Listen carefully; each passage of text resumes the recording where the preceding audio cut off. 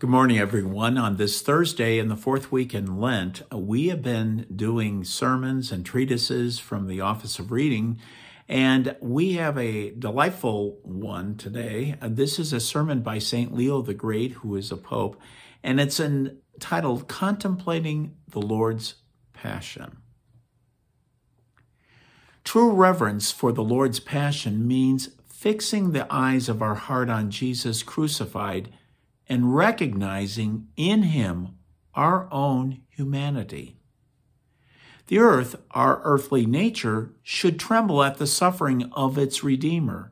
The rocks, the hearts of unbelievers, should burst asunder.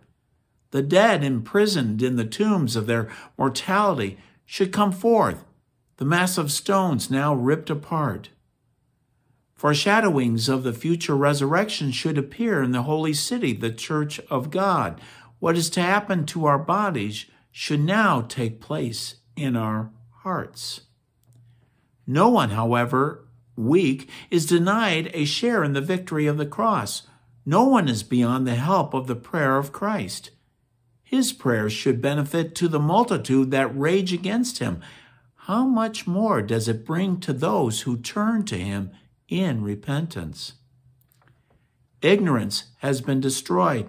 Obstinacy has been overcome. The sacred blood of Christ has quenched the flaming sword that bared across to the tree of life. The age-old night of sin has given place to the true light. The Christian people are invited to share the riches of paradise.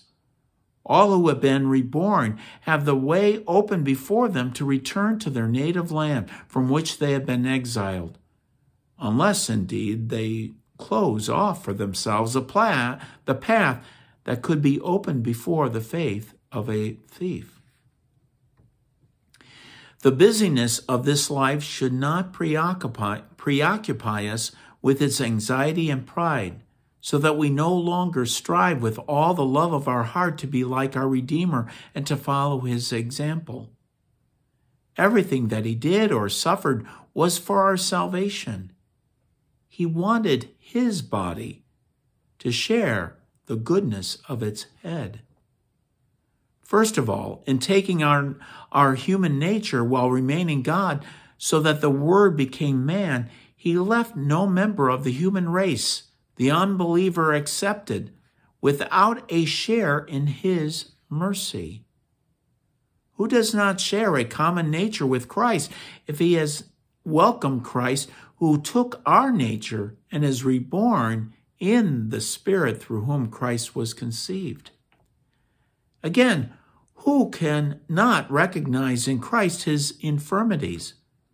Who would not recognize that Christ's eating and sleeping, his sadness and his shedding of tears of love are marks of the nature of a slave? It was this nature of a slave that had to be healed of its ancient wounds and cleansed of the defilement of sin. For that reason, the only begotten Son of God became also the Son of Man. He was to have both the reality of a human nature and the fullness of the Godhead. The body that lay lifeless in the tomb is ours. The body that rose again on the third day is ours. The body that ascended above all the heights of heaven to the right hand of the Father's glory is ours. If then we walk in the way of his commandments and are not ashamed to acknowledge the price he paid for our salvation in a lowly body, we too are to rise to share his glory. The promise he made will be fulfilled in the sight of all.